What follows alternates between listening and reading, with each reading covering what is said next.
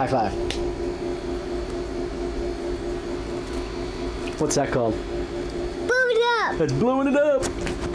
Hey everybody, Gil here from the Sailing Vessel Dream Chaser. And before we get started in this week's video, I'd love to ask you a couple of questions. I'd be thrilled if you would just put the answers in the comments below. But I have a couple questions. The first one is, would you like to see these videos a little bit shorter? They tend to be about 10 to 14 minutes long, and I'm curious if you would like to see them compressed into a shorter format. That's the first question.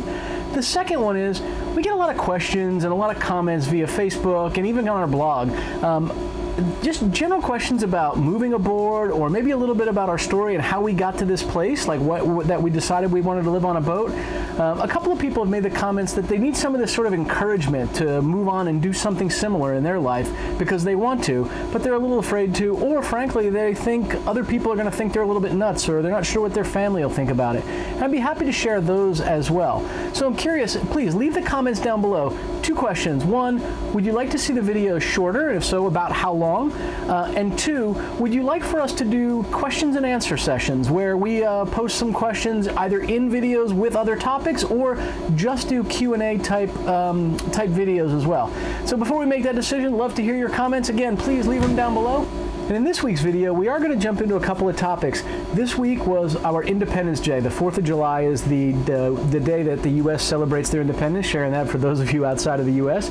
And we typically celebrate that with fireworks and barbecues and hanging out with friends. So for us, that was Tuesday this week, and we did go and see a little fireworks show. There was a nice little firework display. They floated it out on a barge. It was really kind of nice, so we could sit waterfront and watch the fireworks. It was actually beautiful, and it was fun to watch, except for one thing: the mosquitoes were unbearable. So as soon as it was over, we were like out of there. But anyway, we'll show a little bit of that. And then over that course of a couple of days, I was off work for a few days. I went ahead and did some scraping and sanding and varnishing of the decorative scroll work on the bow of the boat. It was hours worth of work, but I'll end up doing this in time lapse just to give you a sense of what the before and after looked like, and frankly to see how hard it is to sand something that's over your head while standing on top of the dinghy. It was not easy. My arms were sore, so a couple of this is over a few days because I could do that for a couple of hours and then my arms just felt like they weighed a ton. Out of shape. So I hope you enjoy this week's video, and again, I look forward to the comments down below. Please do leave them. Give us a thumbs up, share this with your friends. Let us know, because we want to really make these videos better, more about what you'd like to see as well. And if the length of them is too long and maybe you're not getting to the end of them, by all means share it with us. Thanks everybody. So here's what we do. I end up taking the dinghy, I pull it around. This time Chaz decided she wanted to join me. But I just stand up on top of the seat of the dinghy, and I've got a small hand scraper. Thank you, Mads from Sail Life. You suggested this scraper in one of your videos, and I love this thing. It's a Banco scraper, about 1 inch wide.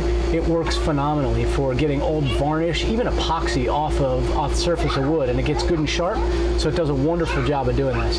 So you can see what I've done. I basically just get on the dinghy, I stand up here, and I start scraping. Try and go in the direction of the grain as much as I can. It's not always easy, to be perfectly candid with you. You get a sense for the amount of time it takes, and you can kind of see the motion, right? So you see just how much you're having to continually work when you're doing something like this. Well, it's dark. We're going to call it an evening and do some more tomorrow. So I'm actually sitting in the driver's seat of the dinghy, and you can see how low I am as I go around this. I just went ahead and, a lot of times I don't even start the dinghy here. I just pull it along the side of the boat just because it's easier.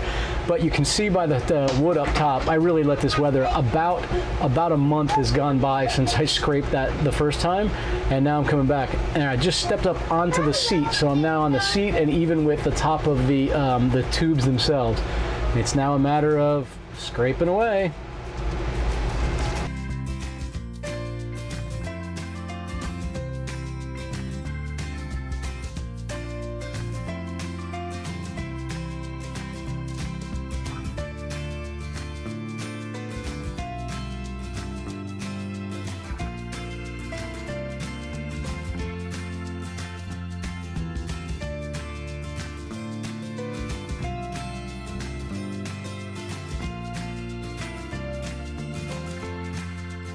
it's another day past, and at this point I am now going to come out and start with the sander. I think this was actually on the morning of 4th of July, and I didn't want to make a lot of racket in the marina, so I had just finished scraping this by hand yesterday. It still looked pretty good. I just wanted to get a nice smooth finish for the varnish, so all I really needed to do at this point was go over this with 220 grit sandpaper.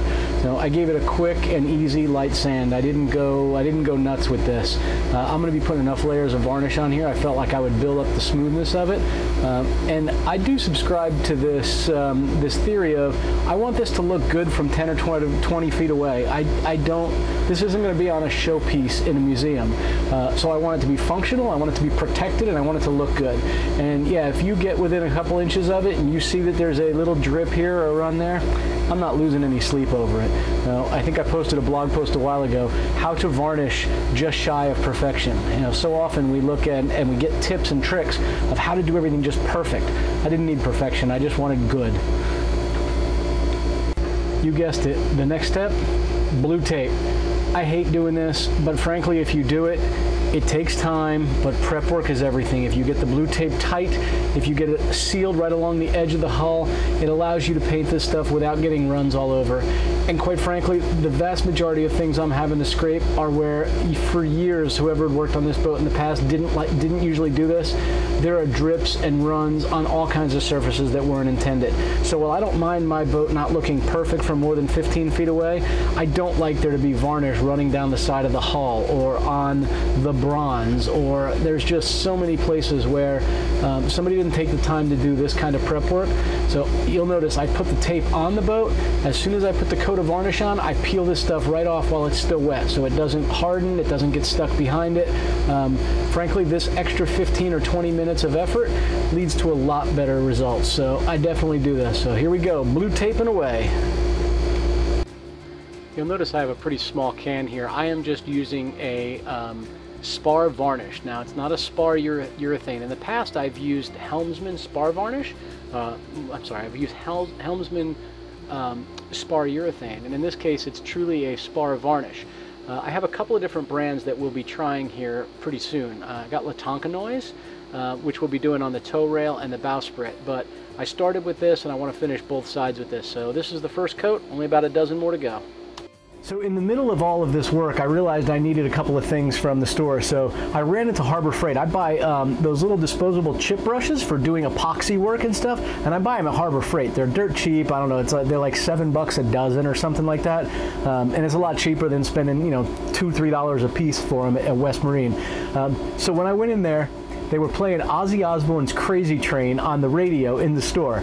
And I was kind of teasing. I had the 3-year-old grand squid with me, Swabby, and as we were walking, I said, "Hey, this is Ozzy Osbourne. This is good music, isn't it?" I looked down, and she's doing the headbanging thing. Now, we don't listen to this very often, and she darn sure wasn't even alive or a thought of when heavy metal 80s hair bands were in style, and the whole headbanging thing was common. So it was so funny that just hearing that music made her want to do that. I had to turn around and film it, so I got a little bit of that clip, too. I'll give you some context for what you're about to see.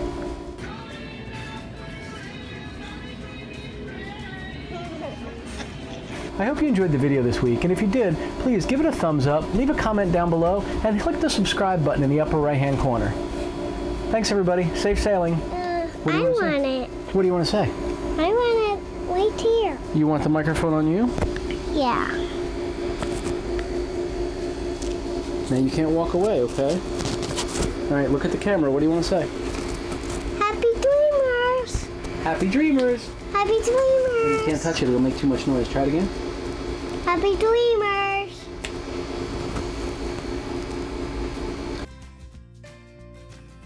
Hey everybody, thanks for watching, and please follow us on Facebook, Twitter, Instagram, or even Tumblr.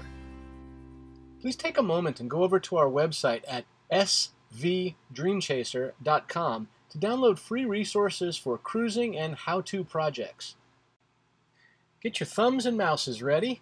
We also have a couple of links right on the screen for some other playlists and videos that we think you'll enjoy. Thanks for watching, fellow dreamers.